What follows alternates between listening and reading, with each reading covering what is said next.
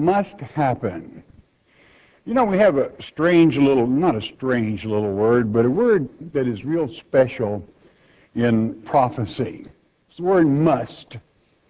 It's really a little three-letter Greek word, D-E-I, pronounced die. Comes from the prime of deal. And it means to bind. I mean, it is so bound that there's nothing you can do about it. And when God uses this word connected with prophecy through the Son in the New Testament, it's going to happen.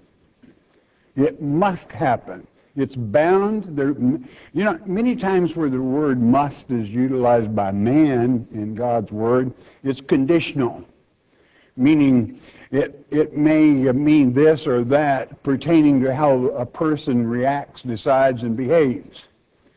But when God says it, concerning prophecy, if he says this is going to happen, it is bound. It's bound. There's nothing can prevent it. It's going as he has stipulated. That's what gives us strength in the word when you're able to ascertain what he means when he says it, and when he does mean what he says. So open your Bibles, if you would, to Luke chapter 22. Let's find one of those cases in past history where he utilizes this word, and you know how it came to pass. It was bound, and man could do nothing about it. It was going to happen exactly as it was written. Luke chapter 22, the message being what must happen. Verse 1. Now the feast of unleavened bread drew nigh, which is called the Passover. Not Easter, not Ishtar, but Passover, where Satan must pass over your home. And the chief priests and scribes sought how they might kill him. That's to say Messiah. For they feared the people. In other words, they were afraid the people would come down on them if they destroyed Christ, because they love Christ. Verse 3. Then entered Satan into Judas, surnamed Iscariot, being of the number of the 12. I mean, one of that God had picked right downtown for a purpose. And Satan, he allowed Satan to enter. He listened to him. You know, he's going to whisper to God's elect. And you have to know and understand when that comes to pass and prevent it. Verse 4. And he went his way and communed with the chief priests and captains, how he might betray him unto them. Verse 5, and they were glad and coveted to give him money. And naturally it would be that 30 pieces of silver that is prophesied in the Old Testament that would be given for the price. It was the price of a slave. And that was the price paid for Christ, which ultimately would buy the potter's field, which they buried poor people. But it holds true today that broken pottery, those old pots that they threw out there, only Christ, when your life gets that broken, can put it back together. Only he can do that. And that's the price that was paid to symbolize that having happened. Verse 6 rather. And he promised and sought opportunity to betray him unto them in the absence of the multitude. That's to say, when the people are away and couldn't get riled up, I'll betray him to you. Verse 7. Listen carefully. This is why we came here. Then came the day of unleavened bread, when the Passover must, not maybe, not perhaps, bind, be killed. Well, who was the Passover for this particular year? It was Christ himself. He was the Lamb. He was the Lamb slain. That you have repentance today, that your sins can be washed away. But it was declared right there, it must, as written, must come to pass. And on, even according to the outlay of Daniel, down to that day. Verse 8, and he sent Peter and John, saying, go and prepare us the Passover that we may eat. Now, understand this, when something is binding, it's always provided for. That's why Christ can know it's going to come to pass exactly as it's written. He said, you go get the place. Well, here they're in town. What do you mean? And verse 9, and they said unto him, where wilt thou that we prepare? Well, what are we going to do? It is all right for you to ask the Father what he intends, even after he says must. It's okay. But at the same time, you want to listen to his answer. 10, and he said unto them, behold, when you are entered into the city, there shall a man meet you bearing a pitcher of water. Follow him into the house where he entereth in. Now, how could Christ know that as they entered the city, presto magic, there's a man carrying a pitcher? You know, there could be 100 of them. Because this word pitcher means a clay pot. Men did not carry clay pots. Women carried clay pots. Men carried wineskins or a bottle made from skin. So it would be very unusual to see a man carrying a clay pot of water. A sign, prearranged, set in motion. Why? Because it must, deal, binding, it must come to pass in that way. 11, and you shall say unto the good man of the house, the master saith unto thee, where is the guest chamber where I shall eat the Passover with my disciples? This is the Last Supper before the day of Passover meal. You've seen many drawings of the 12 sitting at the long table. And so it is. This was, in other words, it was keyed right down to every clue. Meaning what? Prearranged. Verse 12, and he shall show you a large upper room furnished. There make ready. And so it was. I use that to show you. What must what? Well, you know that what happened. The Passover was killed, and it happened to be Christ crucified on the cross. And it did come to pass exactly it was as written. It was all laid out. Why? Because God loves you. That in this, your sins can be washed away. And Satan can be destroyed. The one that triggered it. As it is written in Hebrews chapter 2, verse 14, Christ came to this earth to die on the cross, whereby he could destroy death, which is to say the devil. Get him off your back. Who's going to do that for you? He is.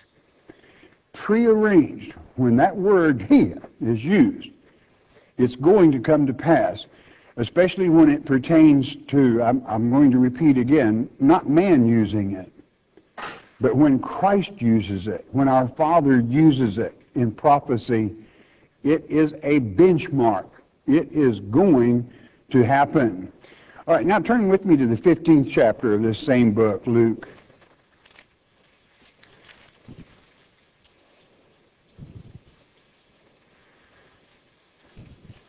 And in Luke 15, let's come up with, you'll all remember the prodigal son. Okay.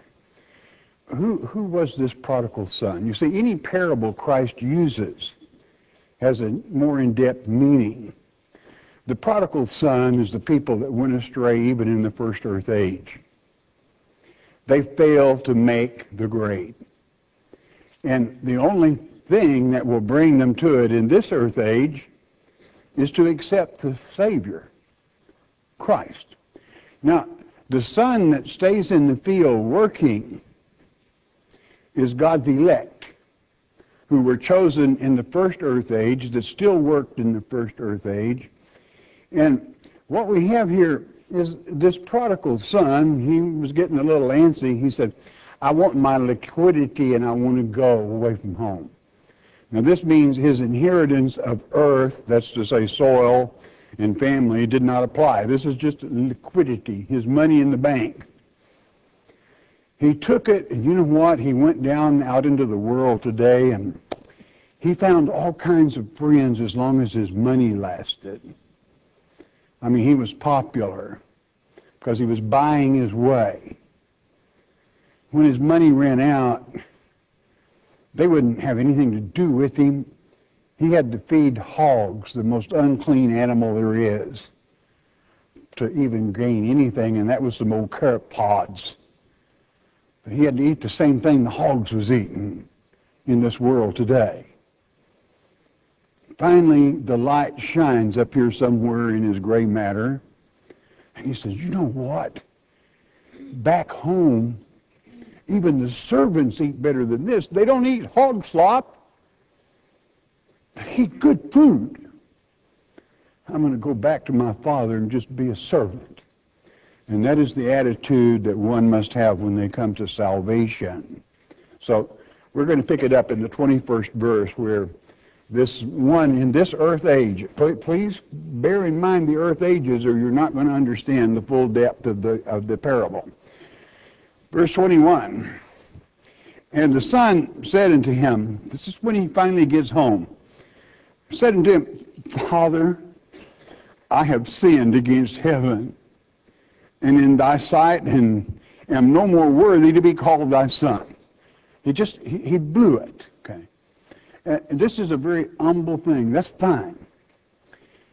This is a man coming to salvation or a woman coming to salvation, accepting the Lord Jesus Christ, accepting our Heavenly Father. You understand? Away from the ways of this world, aged, especially today.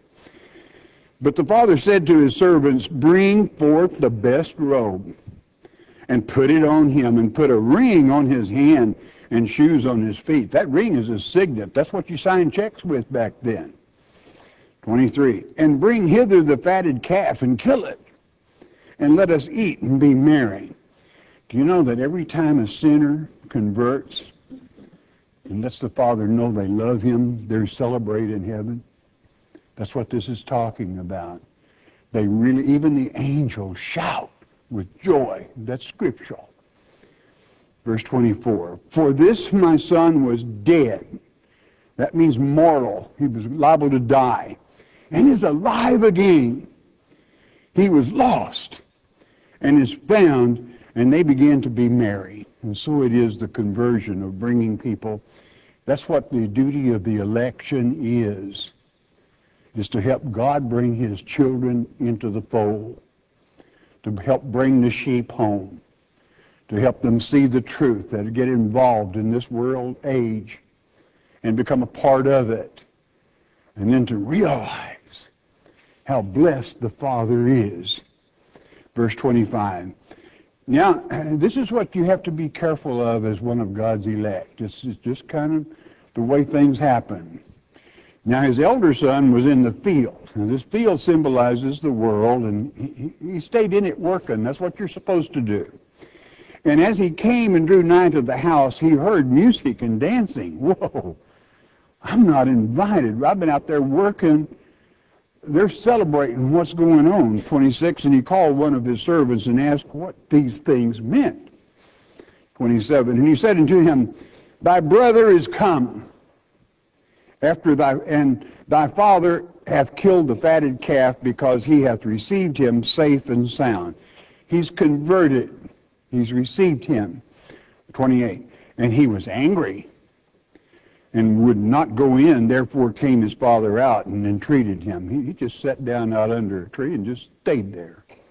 I mean, here I've been out here working, busting my back or something, and nobody has ever killed this fatted calf for me. I've just been serving the Father, just working at it generation after generation, and earth age, hear me, earth age after earth age. And I just have to keep working. And he would not go in. Verse 28, and he was angry. Okay, then 29. 28, let's read it again. And he was, 28 reads, and he was angry and would not go in. Therefore came his father out and entreated him. He's going to talk to him. Father can always reason with one of his elect, and they're going to accept it. They're going to understand it.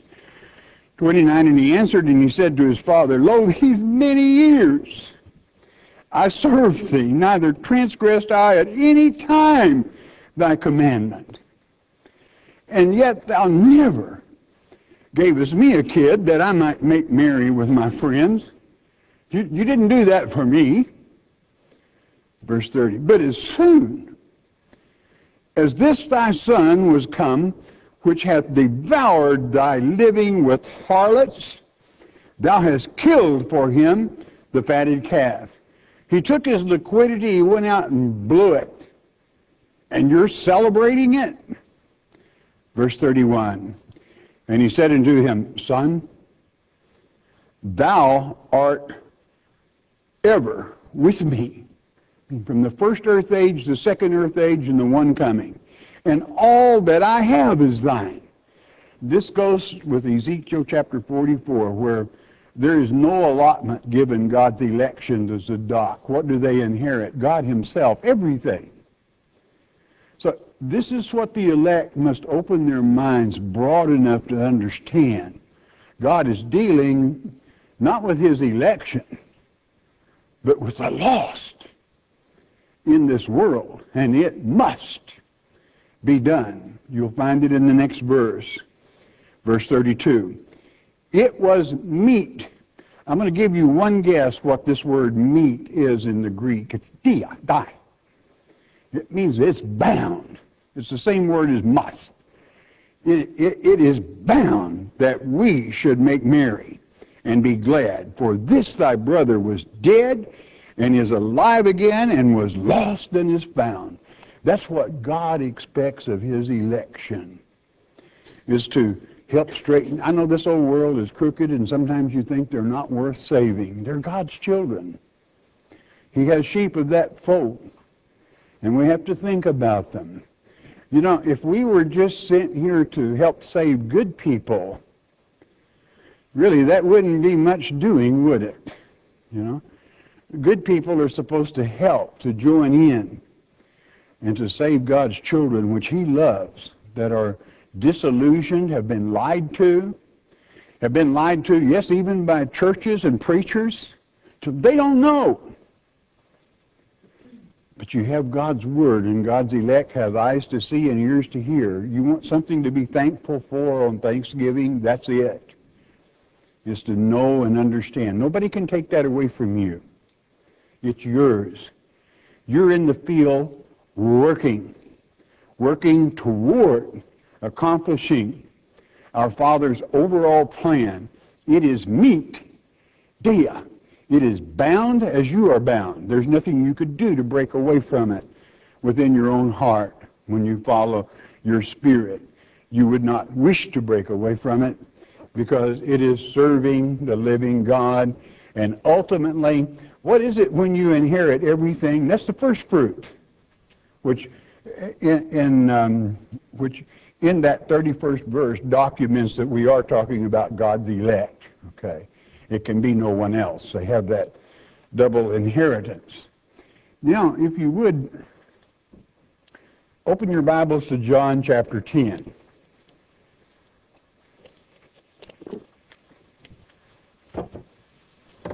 John chapter 10.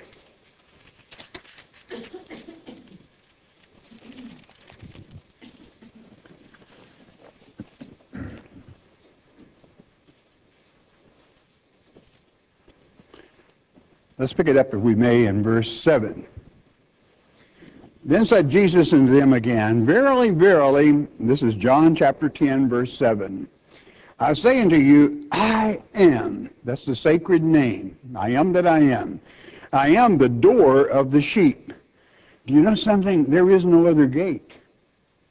There's no other door. I know that offends some people, be that as it may. Verse 8. All that ever came before me are thieves and robbers, but the sheep did not hear them. In other words, God's election, his own sheep, they don't listen to malarkey. They don't listen to false teaching. They don't listen to the false Christ. They listen to the true Christ. They hear the Word of God. They follow the Word of God. It is so important. You know, many people have known they had a destiny since they were a child. They knew there was more to God's Word. And certainly if you're one of God's elect, it's true, you have a destiny and a purpose, and it is strong. Verse 9, I am the door, and by me, if any man enter in, he shall be saved, and shall go in and out, and find pasture. Do you know what pasture is? That's food, spiritual food. In other words, you can go in and out of the Word of God, and you're going to find deeper truths and more complete truths as long as you work at it. This letter that God has sent to you, telling you how to have a happier life, how to be happy in flesh bodies. Pasture. That's what a pastor is for, is providing pasture to the sheep. Food. Feed them, they will come. Verse 10, the thief cometh not, but for to steal, to kill, to destroy.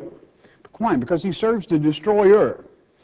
I am come that they might have life, eternal life, and that they might have it more abundantly. That means forever and ever. And what does it mean abundantly? Why be unhappy today when you're a child of God? Do you understand that? You are a child of the living God, He that created all things. That is really awesome. And the main thing is, He loves you. He may not love what you do all the time, but He does love you. And that's why you want to listen to Him and not the false one. Verse 11, I am the good shepherd. The good shepherd giveth his life for the sheep. And so he did, as he was on that Passover. It must come to pass that the Passover be killed, the lamb. He was it. He did not shirk the way. 12.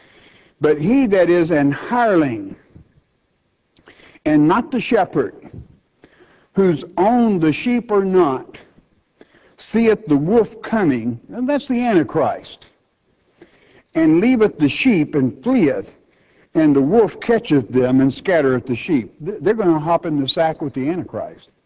They're going to think it is Christ because of what they teach.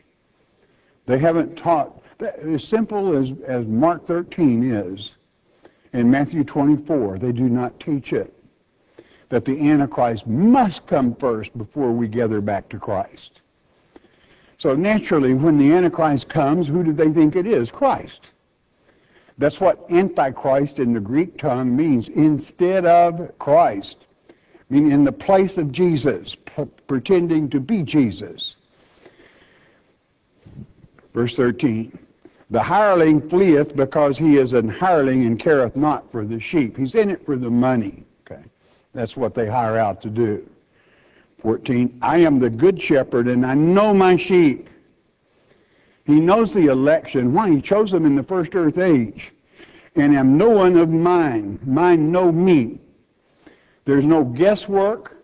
There's nothing in between. 15, as the Father knoweth me, even so know I the Father, and I lay down my life for the sheep. He was crucified for you. That you remember all your sins? You'd still have them if it wasn't for Him. And on confessing them to Him and asking forgiveness, they're washed away. He paid that price for you. You cannot help but love Him. 16, and other sheep I have, which are not of this fold. Them also I must. Dia, bound. It's triggered. It's going to happen. Man has nothing to do with it. Must bring, and they shall hear my voice, and shall be one fold and one shepherd, Christ shepherd of all, Lord of lords, King of kings. And so it is that those that believe upon Him. But this must come to pass. You see, the election have a lot more to do. As the elder son did in the field, he had to keep working because there's work to do. There's so many lost souls in this world that are being misled, lied to. And that truth needs to go forward. that when you have that person coming to you and asking what in the world is happening, you can tell them what must happen, happens. That's reassuring, and it gives a foundation on which no other can build when you follow the shepherd. Verse 17, therefore doth my Father love me. That's the reason he loves me. Because I lay down my life that I might take it again. He knew he could. Why? Next verse documents it. No man taketh it from me, but Satan didn't take it from him. The Kenites didn't take it from him. But I lay it down of myself. I have power to lay it down, and I have power to take it again. This commandment have I received of my Father, and so it is that serving him, loving him, that these things must, not maybe, not perhaps, you can write it in the book. It is written, and it shall come to pass exactly as it is written. Now, go with me, and the reason we've made this study, to Matthew chapter 24. That's in the New Testament. It's the 24th chapter of the first book of the New Testament.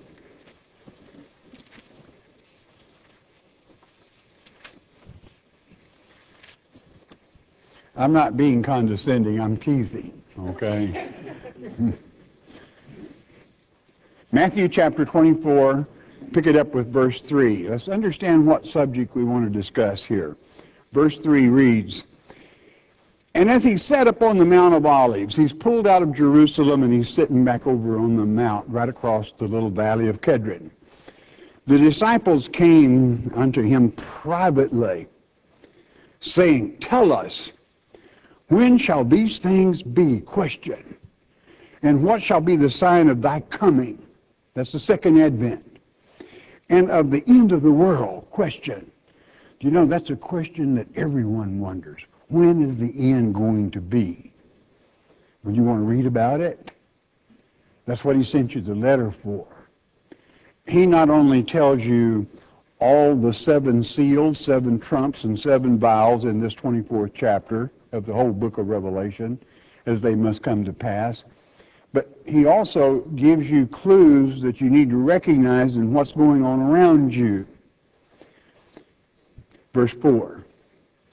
And Jesus answered, and he said unto them, take heed that no man deceive you. You see, deception, you want to check this man or any man or woman out that claims to teach God's Word. You want to check them out, what? In the Word of God. Whether it be of truth or not. Okay. Because there are many deceivers in this world. Next verse, verse 5. For many shall come in my name, saying, I am Christ, and shall deceive many. A lot of Christian preachers saying, well, Christ sent me. I'm an ordained minister of God's Word. I never get around to teaching God's Word, but I do like to just get up here and talk to you all about Aunt Nellie and what happened to her down at the windmill. You know, and on, but never quite getting into God's Word, what God has to say. Be careful, my friend. There are many deceivers.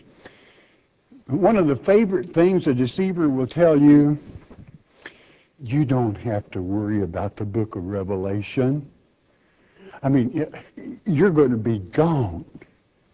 You're going to rapture out of here like a big bird. You don't have... Now, God told you to learn it. Would you listen to a man that would tell you, you don't have to understand it? Just listen to him? You making him a god? You want to be real careful. It's easy to be deceived in this final generation. Because you got some high-powered super preachers out there. Do they teach God's Word? That's the point. But now, back to the subject. When is it going to happen? How is it going to happen? And when is the end going to be? 6. And you shall hear of wars and rumors of wars. See that you be not troubled, for all these things must, there's our word, must come to pass, but the end is not yet. Well, goodness gracious, let's think a moment. Here we got wars and rumors of wars all the way around the world. We got men on 2 different nations now, and we got security troops in Europe and all around, and just the rumors of this one's going to get the atomic weapon and that one, and the end's not yet. So sleep good tonight. Okay. Must. In other words, it's bound. It's secure.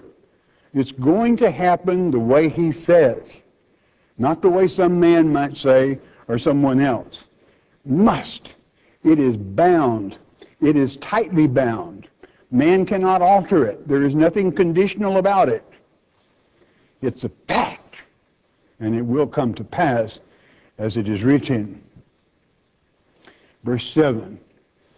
For nation shall rise against nation, and kingdom against kingdom, and there shall be famines and pestilence and earthquakes in divers places. Woo, are they picking up? Okay. Well, what are these then? Verse 8. All these are the beginning of sorrows. Do you know what sorrows are? Those are, in the Greek, that's labor pains. In other words, it's the first pain. What happens when a lady, just using a natural birth, that's what this wants you to do. When the labor pains start, what does that mean? You better get ready. Okay. There's going to be the birth of a new age. That's what we're talking about here.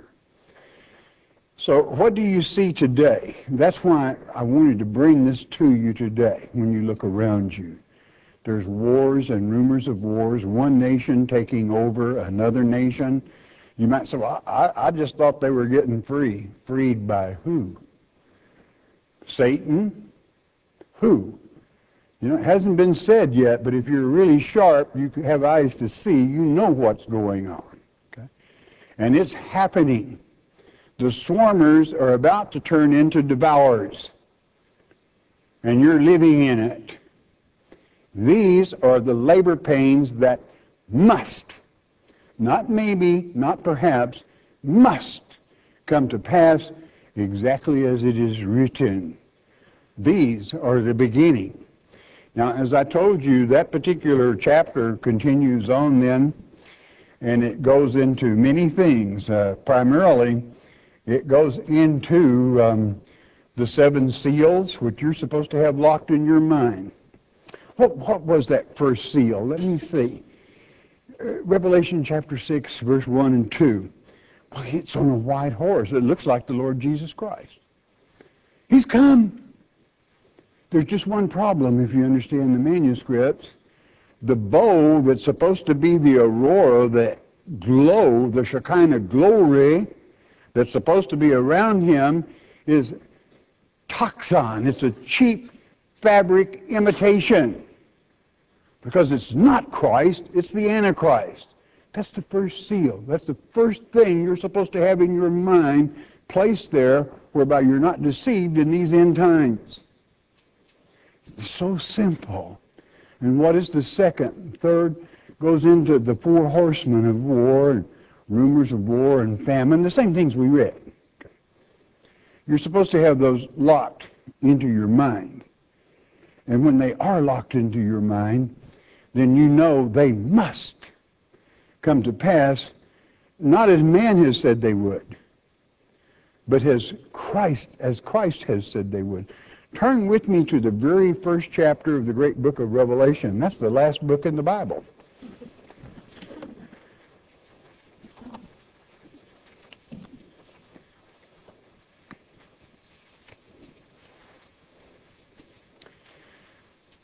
We could go a long, long way with this, but this will be the last scripture I will read in this particular setting, and we'll discuss it a little bit. The revelation, who was it given to? It was given to John. St. John, whom Christ so loved that he would even send him home with his own mother while he was being crucified. He loved him that much, trusted him that much. And then he would have him not only write the great book, St. John, where in chapter 8 he tells who the Kenites are, who their father is, lays it right out on the line. But then he also lets him write the 3 little epistles of John, which come one book from this great book of Revelation, telling you in first epistle of John, chapter 2, verse 18, if my memory's working right, and it usually does, the Antichrist is coming. He's coming first. It's the end time. Are you ready for it? And then he continues on and gives him the revelation. Do you understand what he did? He took John to the Lord's Day. Do you know what the Lord's Day is? What is one day with the Lord? It's as 1,000 years with man. 2 Peter chapter 3, verse 6 or 7. It's the millennium. He took John to the first day of the millennium and let him see what would happen to us just before the millennium, where we're at now, on the first day of the millennium, and what would be after. So you wouldn't be deceived, so that you have the truth. So what does the very first verse of this great book that John was given? Naturally, it's God speaking. Listen to it. Chapter 1, verse 1. The revelation of Jesus Christ, that's the anointed one, which God gave unto him. Where did it come from? The full Godhead. To do what? To show unto his servants. I don't know, are you a servant of the living God? This is what it's about. Things which must, not perhaps, absolutely it is bound. It is locked. It's going to come to pass that way, shortly come to pass, and he sent and signified it by his angel unto his servant John. And so it was. We could take this a lot further, and we will as we continue on through this coming year into what this leads, the tentacles that this leads into, the truth in God's Word that is bound and that man must absorb. You know how our Father loves those that stay in the field working. You can get real jealous if you're not careful. You know, one of the biggest mistakes people make is, well, do you see how he's blessing those people? They're a bunch of crooks. Okay, look at them. Okay, but to be honest in God's work and to be bringing forth, not ripping off widows and old folks, not promising people salvation if they can buy their way into heaven. It's free for the taking. The message that God intended us to deliver in the simplicity in which Christ gave it to us. You know, the people are hungry for pasture. That's good, solid food. People will go where God tells them to, but they must know it is from Him that leads. You get that from the Word of God. You must follow His instructions, not the instructions of man.